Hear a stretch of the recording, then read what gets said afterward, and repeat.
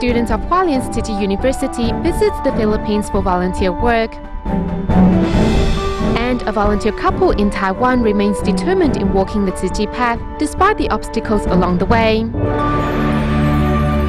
Welcome to DaAi Headlines. I'm Wendy Chen. Thank you for joining us.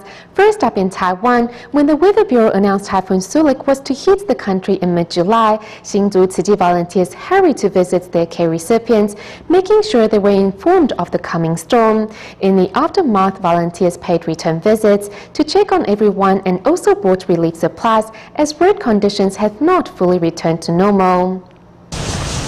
In Taiwan, in the aftermath of Typhoon Sulik, the road leading to Jianshi Hsinchu has not been completely cleared of rubble and debris. However, Tzu Chi volunteers' love and care moves all obstacles as they bring with them relief supplies for each care recipient.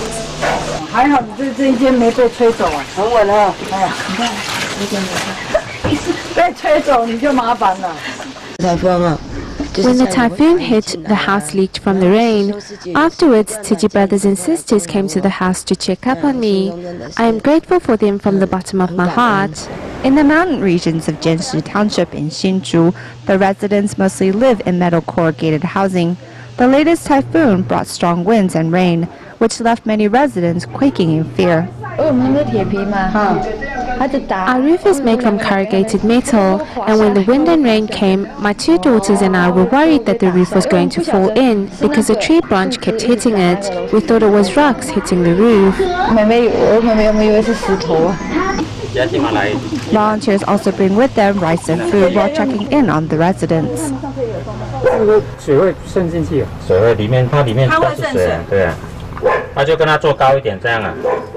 Tzu Chi volunteers continue to take care of me and help me out as my wife is ill. I really don't know what to do as I have to work to make a living, so I'm grateful for Tzu Chi. Tzu Chi volunteers once again show these recipients their love and care, hoping to warm their hearts for days to come. A group of 19 students from Hualien City University are spending their holidays in a meaningful way by joining team members and city volunteers on a trip to the Philippines for volunteer work. The students not only visited dreamland villages, but also took part in a rice distribution where they all gained valuable life lessons. Despite not understanding the Chinese lyrics, the children of Dreamland Village sing and dance along with the volunteers. We see how adorable these children are, and as they follow what we do, I can feel their energetic vibe. Though we dance the same song many times, we become more energetic and happier as well. Coming from afar, these students not only bring joy and happiness, but also teach children about dental hygiene.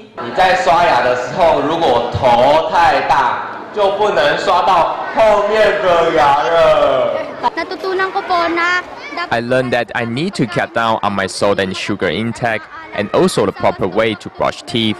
We were supposed to brush 2 teeth at a time. These brothers and sisters are great at teaching us, and their performance was wonderful.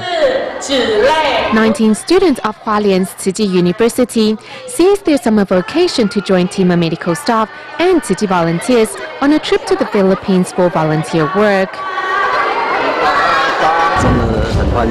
We are really glad that we have the opportunity to come and that they are willing to give us the opportunity to serve them. To get the most out of their overseas trip, these students also take part in a rice distribution and experience the joys of giving. In the process of handing out the rice, though we are the givers, it feels like we gain much more in return. Seeing how happy residents were deeply moved me. Seeing the children here living in such a difficult environment, yet remaining so positive and cheerful, I really admire them. I think regardless of where we live, we should all cherish what we have. Seeing the tough living conditions of dreamland villages, these students from Taiwan realize how blessed they are and all vow to pass on their love to those in greater need. Also making the most of their summer holiday are a few members of the Tzu Chi Teachers Association who have decided to volunteer at the Hualien Tzu Chi Hospital. Earlier this week, they visited 90-year-old Grandpa Wu's home, bringing much laughter and joy to the senior couple.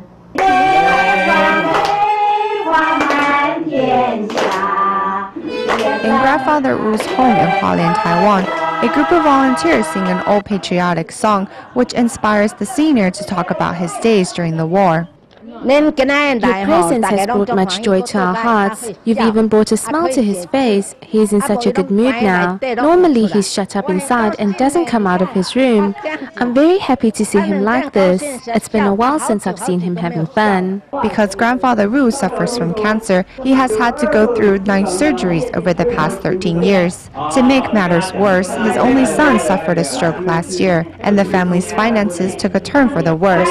Now the burden of taking care of the two lies on Grandma Wu's shoulders. We are comforted that she's optimistic. She only gets upset that her son suffered a stroke from too much drinking. The visit from members of the Tzu Chi Teachers Association brought a ray of sunshine into the household. Meanwhile, the teachers were also able to learn from this activity.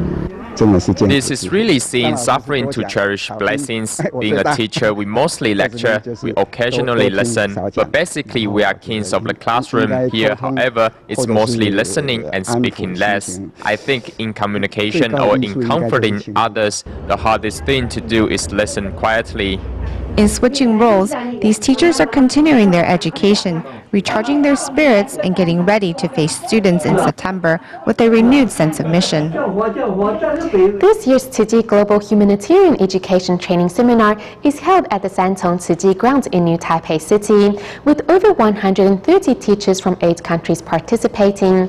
To ensure the smooth running of the 4-day event, volunteers who worked behind the scenes divided themselves into some teams in hopes that these teachers may take what they have learned back home.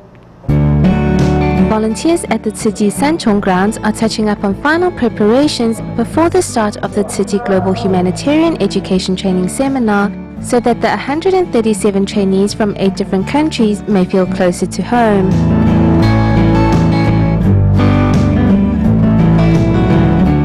Although this year's trainees are fewer in number, members of Taiwan's Tzu Chi Teachers Association still mobilized a significant number of volunteers in the planning and execution of the seminar.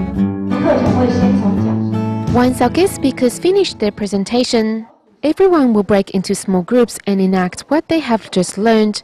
It gives everyone an opportunity to observe and learn from each other. The first trainee to arrive is Li Shixiong from Hong Kong. As for his expectations for the 4-day seminar, this is what he has to share. I hope this year we can learn more ways of implementing Jin's aphorisms and their message. I want to promote these teachings in Hong Kong and hope to develop suitable teaching materials locally.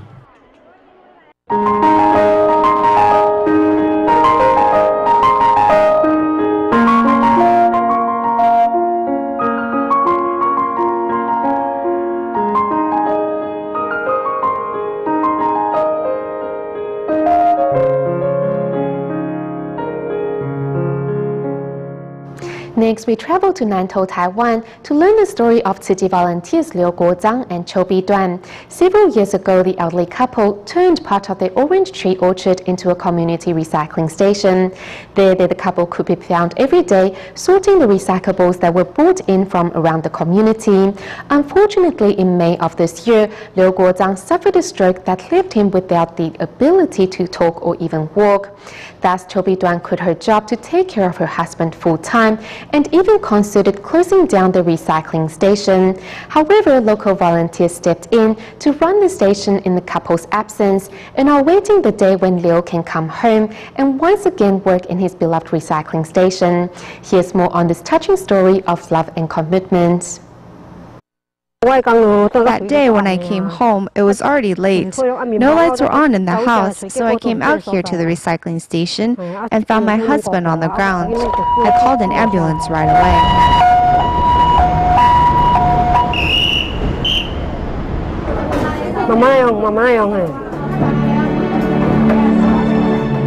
It hurts me to see how hard the rehab is for him, but I am always there to encourage him and to help him. In the past, I never paid attention to his health, and to see him now is so hard to take. Before her husband fell sick, Qiu Biduan worked as a nursing assistant that made house calls. I decided I would feel more comfortable if I could take care of him myself, so I quit my job to take care of him full-time. And while Cho has been able to take care of her husband's body, she has been unable to put his mind at rest. At that time, the neighbors questioned why my husband, who has done so much for Tzu Chi, still suffered a stroke. Around that time, I believed that I would no longer be able to do recycling. And soon after, Cho decided she would close down the recycling station. Don't cry, we're waiting for you to come home to drive the recycling truck.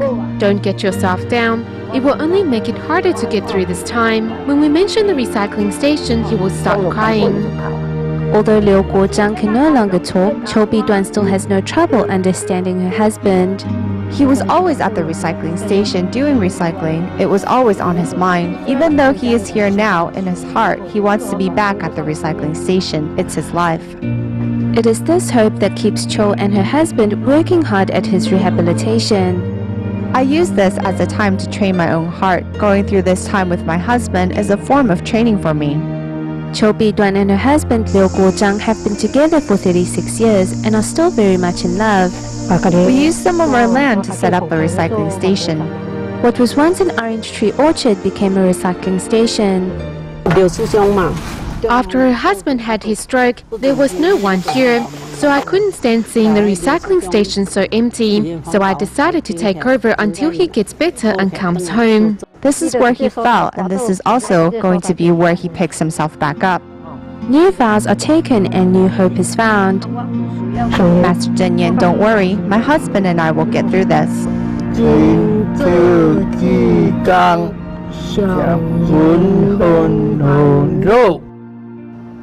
Moving to China, every month, Guangdong's Puning Tzu Chi volunteers hold a recycling day not only to keep the planet clean, but also as an opportunity to recruit more recycling volunteers to join their cause. This month's recycling day saw 32 volunteers participate, and over 60% of them were first-timers. Although new at categorizing recyclables, everyone enjoyed the experience and even vowed to keep up with the practice once back home. Putting on a pair of work gloves, Zhang Jianping joins Guangdong Tzu Chi volunteers on a recycling day. This is his first experience sorting recyclables.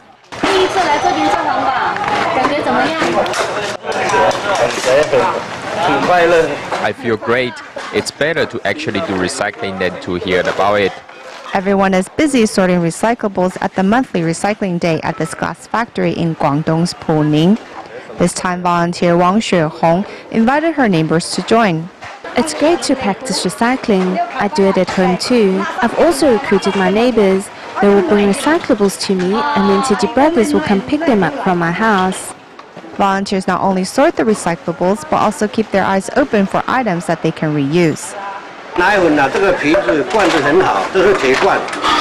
This formula can is very useful as it is metal. We can reuse it by covering the outside with a computer-made label, make a hole here, and then turn it into a piggy bank. We've collected a few things that can be reused, so we're going to set up a second-hand area. There are a lot of flat boards that we can use as shelves here to make this area a second-hand area. There are a lot of ideas for us to reuse items. It looks like the traditional ways of cherishing items is making a comeback as a modern recycling concept. It is with an unwavering heart and a sense of mission that has carried the Tzu Chi media team 10 years into its establishment and towards the next decade. Behind this team of professionals, we learn how senior media volunteers recruit others to join their ranks. 师兄师姐，大家早安。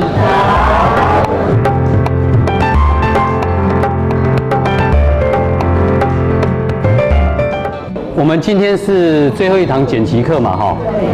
At this beginner's course for Northern District media volunteers, Wu Minglun shares his film editing techniques with newly joined media volunteers.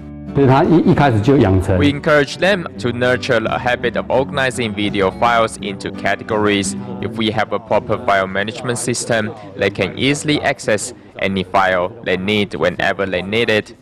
Wu Minglun shares all that he knows without reservation, as he himself once stumbled blindly on this path. When I was editing a video clip for the 2003 year-end blessing ceremony, it gave me such a headache. We had plenty of footage that had been transferred onto the computer, but it was saved all over the place. We didn't know where the usable files were saved. There was no system. 没有，你太厉害了。 As the team leader of the designated topic team, Wu's kindergarten is often transformed into a team meeting venue. Every time we called on Brother Wu to give us a lesson, he always gave us his support. He knew by our call that we obviously hit a stumbling block. 水区人物菩萨团队有没有？ The Northern District team for the Living Bodhisattvas program gathered at the Central Retreat Office. Now we meet at 4 different retreat offices, and there are about 6 media teams at each office. This method is the only way to ensure success. Previously, media volunteers would organize workshops within their communities to discuss how to integrate their manuscripts, images and film. Since 2011, the editorial group set up by the Northern District Media Team gathers once a month to amalgamate their records. Before, when we were integrating our work, we often came across a good shot, but we didn't know who the person was in the photo. Or we come across manuscripts which were well written and the stories were inspiring, but there were no photos or footage. Everyone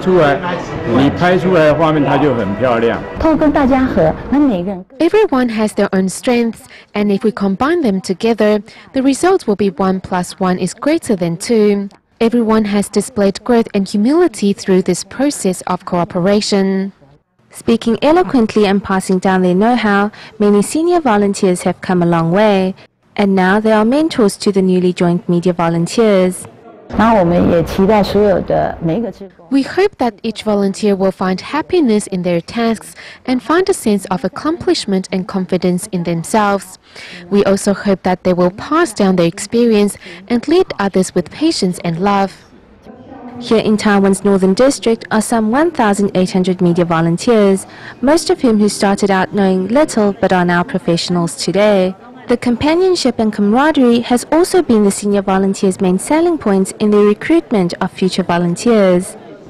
In our next report, we meet media volunteer Tu Fengmei, who is known to her fellow volunteers as a superwoman. Taking photos at Tzu Chi's event, she is able to carry some 10 kilos of photography equipment on her own. Before she started serving as a photographer, Tu already had some 10 years of experience in writing scripts for the Buddhist NGO. Around the same time, Tu not only began attending a photography class, but also organized a scripts writing class to pass on her skills to fellow volunteers. This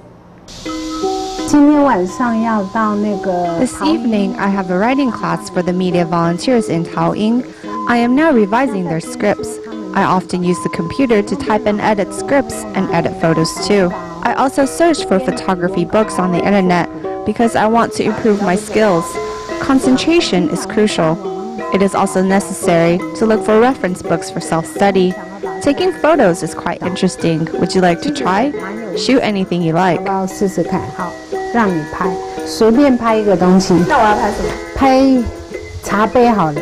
What about this teacup? Now let me show you mine. In this photo, we want to create a blurry depth of field, so we take a close-up shot. See, isn't it better?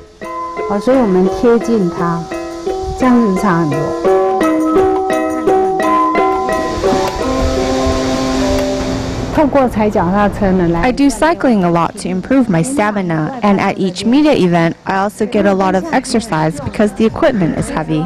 Some people say I am a superwoman.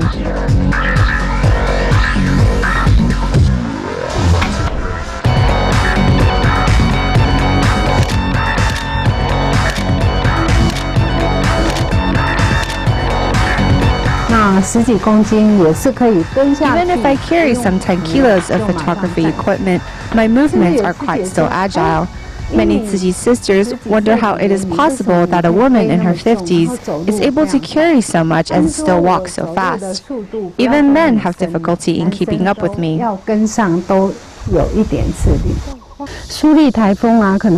Typhoon Suli caused some damage to our crops. But today, from what I've seen, these crops are still doing well. I am now taking close-up shots of the plants, so I put on the zoom lens. You never know what situation you'll encounter, and that's why I bring all my equipment along. I hope I will be improving year by year. As a media volunteer, I expect myself to serve as a flexible team player who can fill in wherever needed.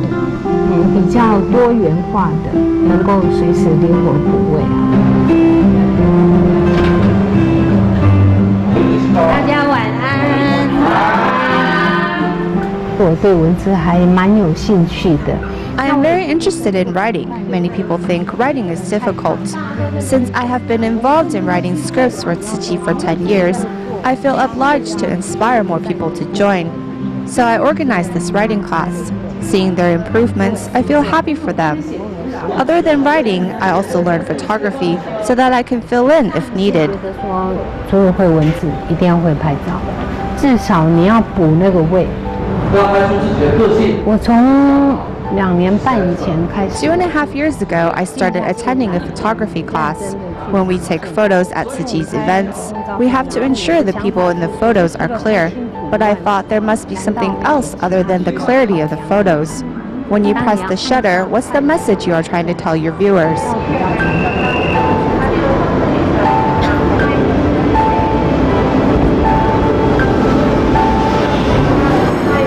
To be a media volunteer, you have to be perseverant and never give up.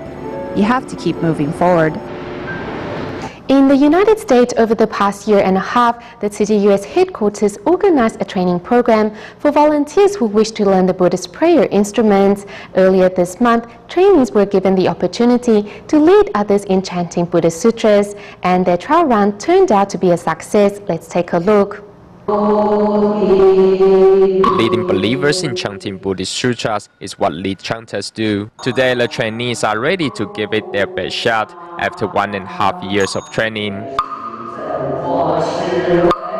Before joining the training, Tzu Chi volunteer Li Yuefeng would have never believed that she one day would lead others in chanting sutras. The lead chanter has more obligations. I asked Brother Cai Jinghong if I could just focus on volunteer work. However, he encouraged me to give it a try.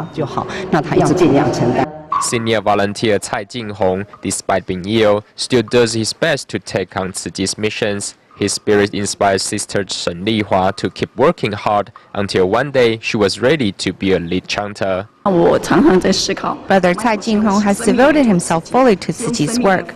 Seeing that he is able to do so, why can't I?